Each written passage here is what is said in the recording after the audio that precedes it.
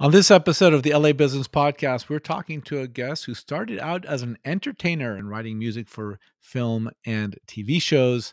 Today, she's a restaurateur, and we talk about mindset, success, pivoting during the pandemic. Let's jump right into this week's episode of the LA Business Podcast.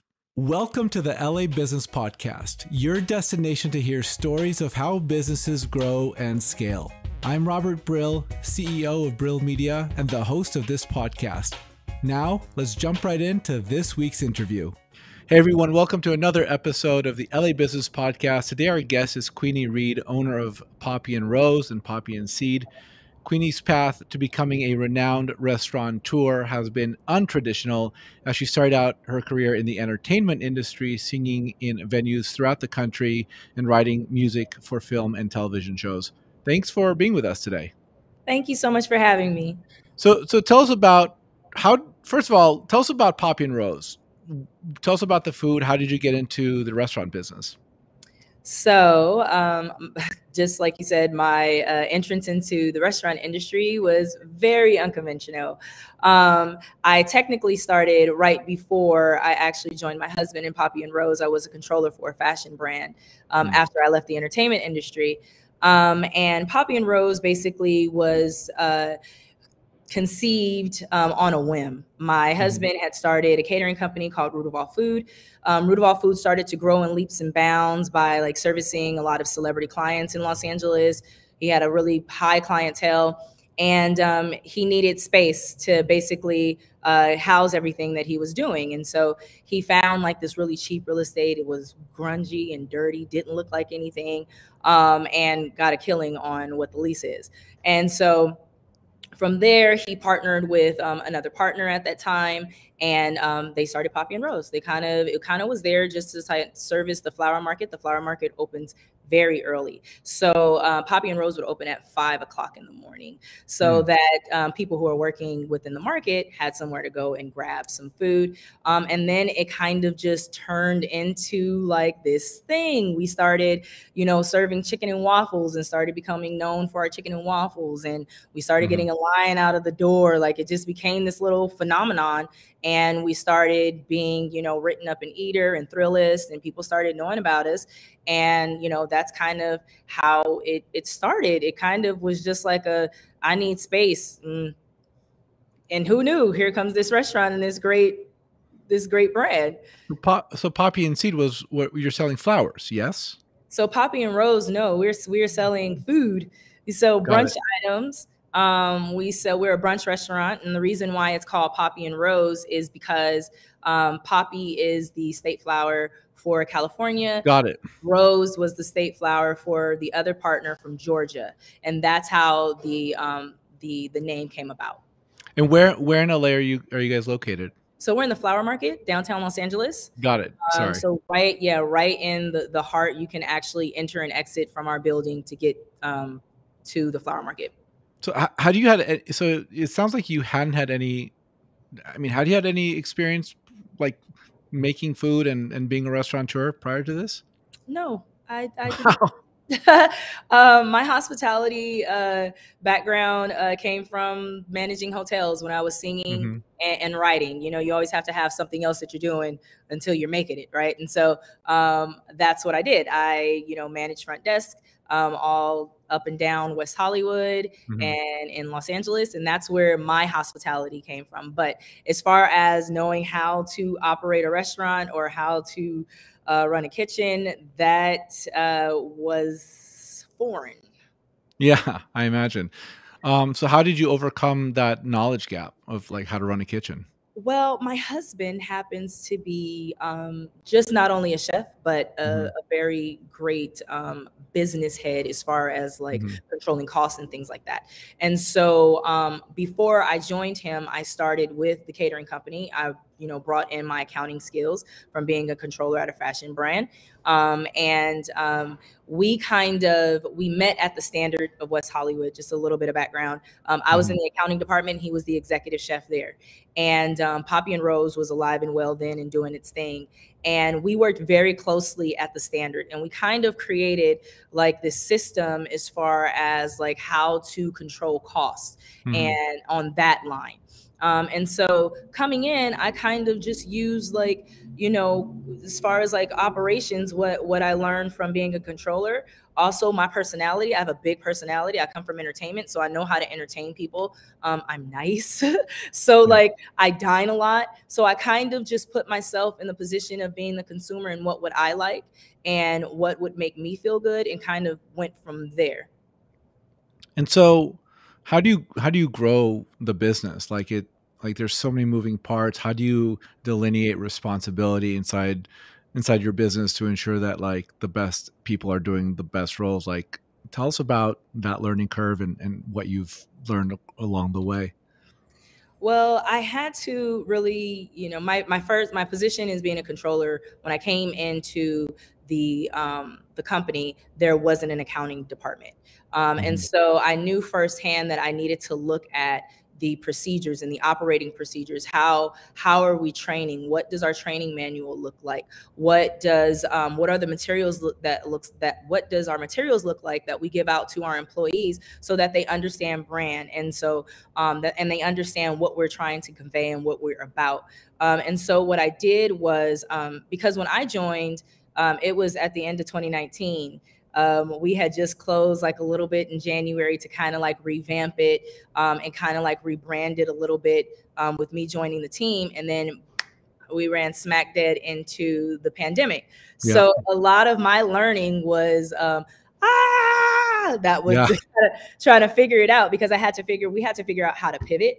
We had to figure out, because we didn't know what to do. So from there, I kind of just we really relied on making sure that our team was very included, making sure that our branding was on track, because we couldn't afford to lose employees. And that's kind of where I put my focus when I first came in, just to making sure that our brand is clear. And that's really important when you start to look at selling. So what were your pivots during the pandemic? What did you do? We were trying everything in the hat. Yeah. But the one thing that we did do, is because of the type of brand that we are, we started our giving initiative and our in-kind Mm. efforts. And so we first started, like I looked at it and I said, okay, we have to fill the need. So what is the need right now, right? No one can Mhm. get toilet paper.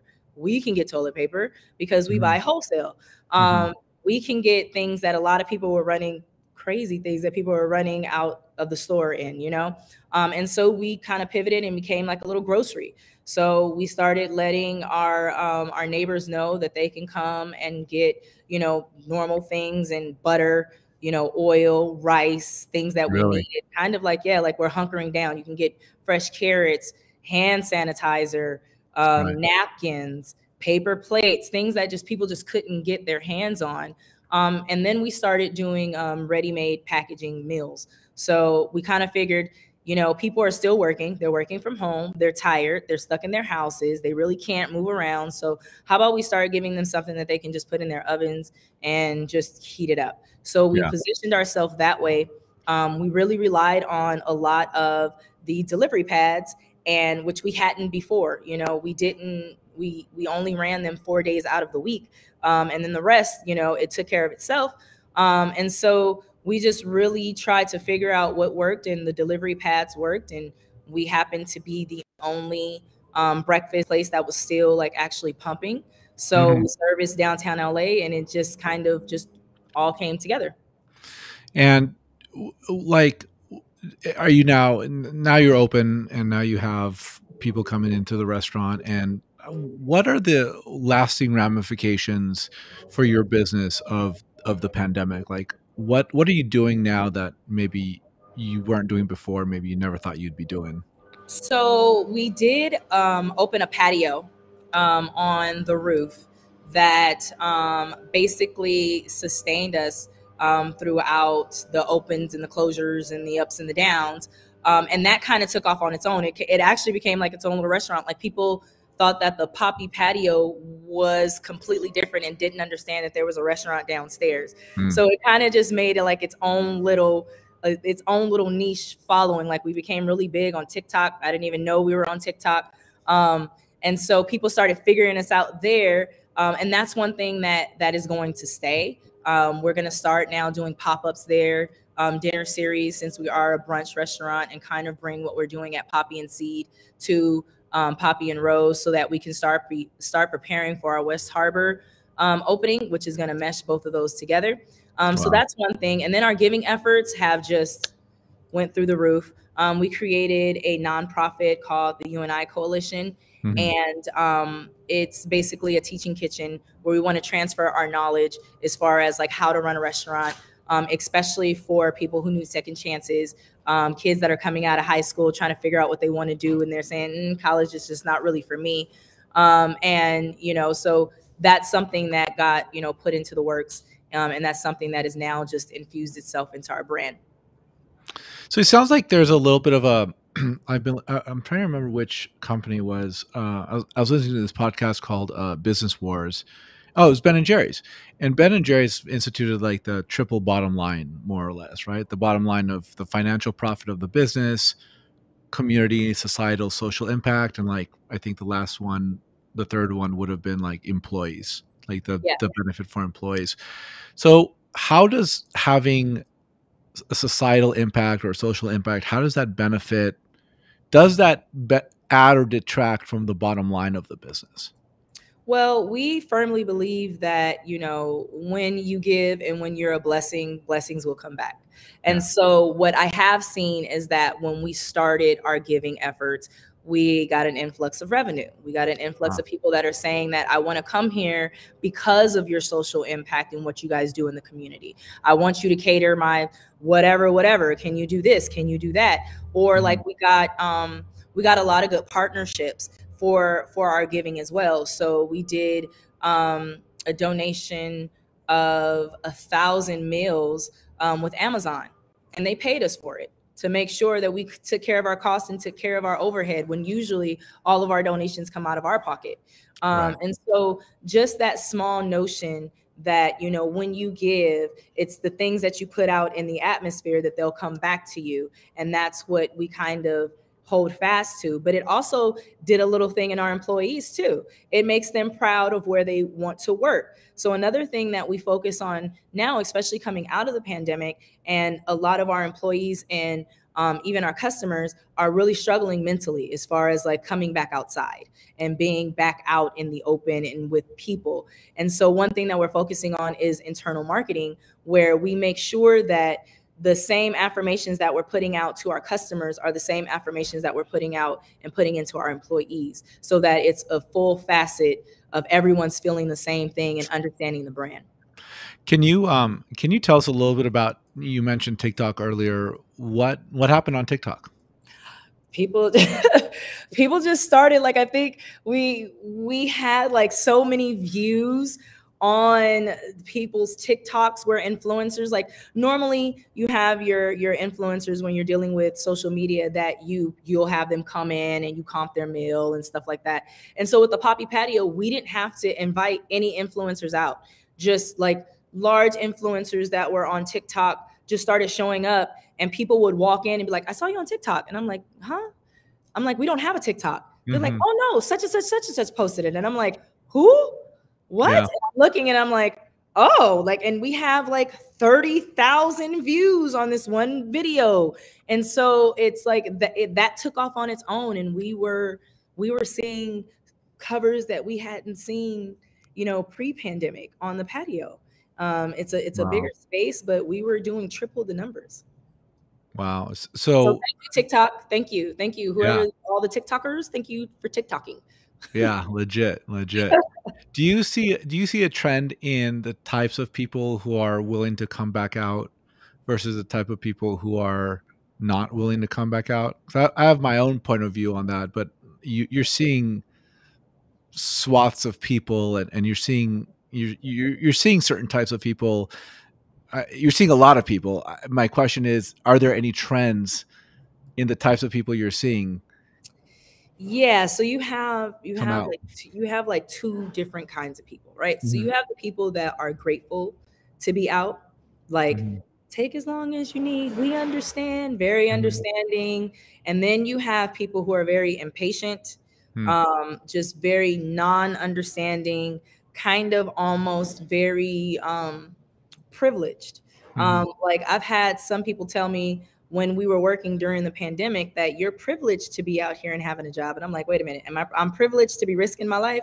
I Yeah. don't see that as a privilege because I have 70-year-old parents at home that we take care of. And every time I Right. go home, I'm nervous and my 100%. anxiety is through the roof, you know? Yeah. So it's like the ones that are the ones that understand what's going on and that are just grateful for the position that we're in right now because we could be where we were. Yeah. Those are the ones that keep me level-headed. Yeah. But those are the two types of people that we're seeing. Like some people are really just awful, awful, awful, awful, awful, awful. Yeah. Like, Legit. sheesh, like, were you not inside with the rest of everybody that was begging to get back outside? And now we're outside and you don't know how to act. You're gonna Like, be a jerk about it. Yeah. Yeah. man, like, and then taking it out on the servers and us who we don't have control over what's going on. I don't have 100%. control over that there's a mask mandate. I don't have control over that I have to ask you now for your vaccination cards to dine in. Right. I don't have control over the staff shortage. I don't have control over that.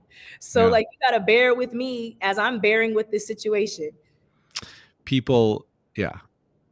Like one of the like there's definitely a set of mindset shifts that I've had to overcome in my business, and one of them was no one knows what they're doing. And I mean that in the best possible way, like in life, not even about the business, but in life. Like, look, people like no one of the great democratizers of the pandemic, one of the key benefits of the pandemic was it's a completely even playing field. Mm-hmm. You don't know Yep. how to run a business in a pandemic.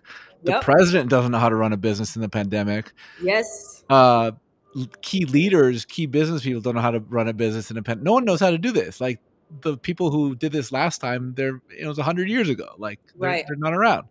Mm-hmm. So it's quite a democratizing moment for all of us. And I actually think there's a lot of opportunity, right? Because there's a lot of whenever my opinion is like whenever there's change, there's always opportunity. Right. You just got to be Right. willing to You like, just have to look, you have to look for it. And there was yeah, a lot of opportunity for us. Like there was opportunity for us to grow and we got poppy and seed.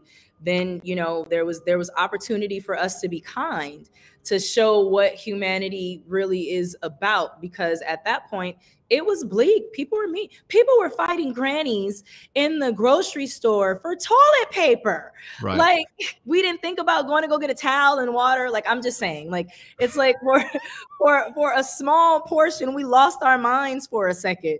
And so, you know, that's the, I don't know if you can see this, but I have a little smiley face yeah, and I got this. My jeweler made it for me during the pandemic because I was like, we don't know if people are smiling or not. And we just assume. So, you know, let's just give a little smile out to people because people are just having hard times, yeah, hard times. And we're still dealing with the ramifications of that today.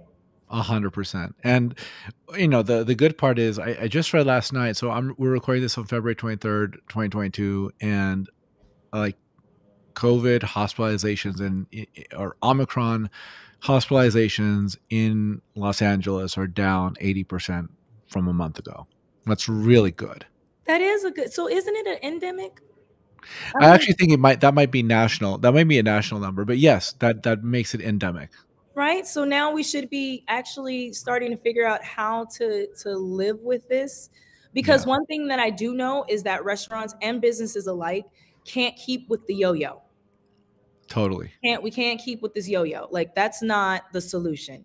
So, 100%. you know, here we come again. It's like, okay, so now you can go inside with Right. your mask off if you're vaccinated. Like we've been here before, right? So and I know that we're all just like really trying to figure it out in the dark. Like I feel that, but we got to Yeah. start learning from our mistakes though too. Yeah. We got to learn from what we've been doing and try to do something differently to get us past the hump. Yeah. We've all got to hunker down a little bit more. Not Yeah, hunker down inside, but hunker down in terms of our norms. right. Do you think outside dining will, at least for like Los Angeles, do you think outside dining will remain part of our city? Yes, I think that outdoor dining is to stay. I think that they're also going to probably just keep the al fresca thing going What is because that? Al fresco. That's that's the outdoor dining. Oh, So that they allowed you to like set up on in the middle of a street or like oh, in I some see your point. cities. Yeah, some cities have fought against it. Like the reason why we were able to do our patio on Mhm, upstairs, mhm. because we didn't have any outdoor space, and you don't want to be outdoors like around the flower market because there's so many people walking around, and we're in a pandemic, so it was Yeah. like that would make me feel really uncomfortable. And so at least with the patio upstairs, that was there. I do find like even still today, like even with our Anaheim property, that people are still very much specifically asking for outdoor dining. And Hmm. California has the perfect weather. We just Yeah. have to make sure we have enough heaters because Yeah. Californians also get very cold. So Yes. Very easily. easily at hey, 70 is freezing. Okay. 65, Yeah. that's the Arctic. So it's like, I think it'll be here to stay. I think it's a good thing. It gives you a lot more flexibility. Yeah. And so I think that this is just where we are. So okay, so in terms of like how you've grown, like how do you gain, like when you start out a restaurant, how do you gain that initial momentum? Right? Because you can spend all your time and money building something, but there's no guarantee they will come. Well, I mean, they say if you build it, they will come. Yeah, but that's not the world we live in, right? It's Like, not. It's not. And honestly, for Poppy and Rose, it kind of just happened. yeah. We didn't Tell us do anything. about that. Do you think it's the food? Do you think it's the environment? Like, I think it's the food and the environment. And I think, and mhm, and the greatest marketing is word of mouth. And mhm, so, especially with people that are in very close proximity, they're telling their friends, "Oh, this new place just opened up. I love it. I love it. I love it." And so, even like with Poppy and Seed, like, people saw the building, now they're curious. Now they're mhm. hearing people talk about it. We do our press, but press isn't really what it does. It helps bring people through the door, but I think also the story, also when people can connect to things, if you don't have a story or a brand or something that you're talking about, I think that people get bored. Your food could be good, but if I'm not feeling a vibe or feeling welcome when I walk through your doors, it could be pretty. I don't want to eat here. And Right. so, our whole thing with our brand is that we're curating culinary experiences. So Mm, like it's from like what you smell, like like when you walk into Poppy and Rose, you smell flowers. You see flowers sitting on the table. You see affirmations. So then you understand that we're selling food for your soul, right? So it's going to be comforting, right? And you hear comforting music. You'll walk in and you'll hear 90s R&B one day. You might just hear Beyonce playlist one day. You might have Taylor Swift the next day, but it's something that everyone can kind of grab onto. mhm. Here at Poppy and Seed, we sell what people would say is pretentious food, Why but would people say that? because it's fruit. You have True, true. caviar and Ooh, and octopus and mm, hand rolled pasta and wag steak and these types of things that people will ribeyes, that people will say is pretentious. Like we have a strawberry and beets salad, we have a crudo, we have a tartine, which is like an open face sandwich. So dang. that's a little you know Pretentious. but I think that's, yeah, maybe I'm just bougie like that, 'cause that sounds that's lovely. regularly how I eat. That's what I'm saying. But Yeah. especially people in Orange County feel like this is pretentious, right? But how we take the pretension out of it is that it's just that we don't have to sit in here and not have a good time just because we're eating this type of food. Because Yeah. normally when you go, you'll hear strings playing in the back. It's nice, it's low. But Mm, here you'll hear R&B, mhm. 80s classics, like you'll hear your 2000s, maybe 2010s at a Yeah. nice level, but it's to get you to have you to feel a vibe and enjoy your food and enjoy drinks, right? And so I think that in order for you to build momentum, you got to give people something to talk about. 100%. What are you looking forward to? Like, what are your key initiatives in 2022? Like, how do you keep growing and scaling and getting butts and seats? Well, like I say, and as me and my husband, we live by this. We're just running our race, so we're Mhm. gonna keep doing what we're doing. Keep up our in-kind efforts and making sure that we are attached to any community that we're in. Because one thing that I do know is when you support your community that you're in, especially as a business owner, they will support you. And so we're just going to keep on being innovative with our food, keep on making sure that we're curating things that people want to do and want to see, and just keep being us and run our race. Yeah, I really like that idea because when I figured out that I can just not have to worry about other people and just worry, like if I'm going to compete, I'm going to compete against my past self and being better than who I was yesterday.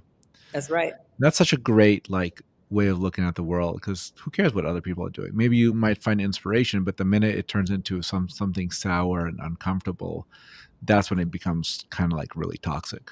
Yeah, and it takes too much energy to do that. I have other things that takes a lot of energy for me to be worrying about what someone else is doing and then trying to compete with them.